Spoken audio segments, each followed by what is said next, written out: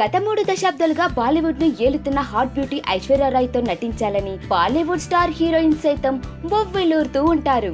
అయితే ఈ అమ్మడు మాత్రం స్టార్ హీరోలతో మాత్రమే నటించేందుకు ఆసక్తి చూపుతుంది. ఇక ప్రస్తుతం బాలీవుడ్ తో పాటు ఇక సౌత్ సినిమాలో కూడా ఐశ్వర్య రాయ్ నటించేందుకు ఒప్పుకున్నట్లుగా ప్రచారం జరుగుతుంది. ఆ సినిమానే ఉయ్యలవాడ నరసింహారెడ్డి.